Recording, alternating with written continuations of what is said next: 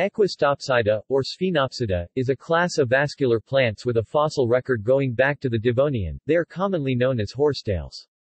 Living horsetails are represented by about 20 herbaceous species in the single genus Equisetum. They typically grow in wet areas, with whorls of needle-like branches radiating at regular intervals from a single vertical stem. The Equisetopsida were formerly regarded as a separate division of spore plants and also called Equisetophyta, Arthrophyta or Sphenophyta. Today they have been recognized as rather close relatives of the typical ferns, Pteridopsida, and form a specialized lineage of the Pteridophyta. However, the division between the Equisetopsids and the ferns is so ancient that many botanists, especially paleobotanists, still regard this group as fundamentally separate at the higher level. Morphology. The sphenophytes comprise photosynthesizing segmented hollow stems, sometimes filled with pith. At the junction node, see diagram, between each segment is a whorl of leaves. In the only extant genus Equisetum, these are small leaves, microphyls, with a singular vascular trace, fused into a sheath at each stem node. However, the leaves of Equisetum probably arose by the reduction of megaphyls, as evidenced by early fossil forms such as Sphenophyllum, in which the leaves are broad with branching veins. The vascular bundles trifurcate at the nodes, with the central branch becoming the vein of a microphyll, and the other two moving left and right to merge with the new branches of their neighbors. The vascular system itself resembles that of the vascular plant's eustele, which evolved independently and convergently. Very rapid internode elongation results in the formation of a pith cavity and a ring of carinal canals formed by disruption of the primary xylem. Similar spaces, the vallicular canals, are formed in the cortex. Due to the softer nature of the phloem, these are very rarely seen in fossil instances. In the Calamitaceae, secondary xylem, but not secondary phloem, was secreted as the cambium grew outwards, producing a woody stem, and allowing the plants to grow as high as 10 meters. All extant species of Equisetum are herbaceous, and have lost the ability to produce secondary growth. The underground parts of the plants consist of jointed rhizomes, from which roots and aerial axes emerge. The plants have intercalary meristems in each segment of the stem and rhizome that grow as the plant gets taller.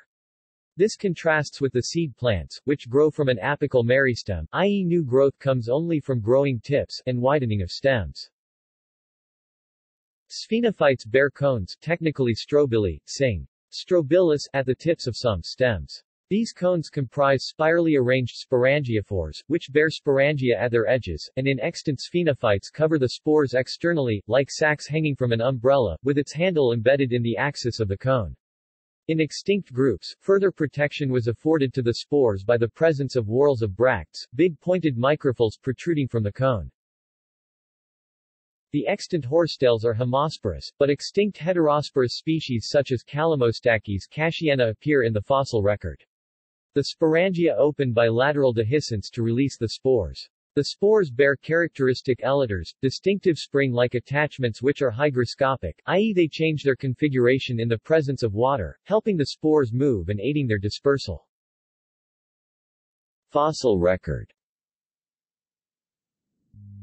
The extant horsetails represent a tiny fraction of sphenophyte diversity in the past. There were three orders of Equisetopsid: the Pseudoborniales, which first appeared in the late Devonian; second, the Sphenophyllales, which were a dominant member of the Carboniferous understory, and prospered until the mid and early Permian respectively. The Equisetails existed alongside the Sphenophyllales, but diversified as that group disappeared into extinction, gradually dwindling in diversity to today's single genus Equisetum.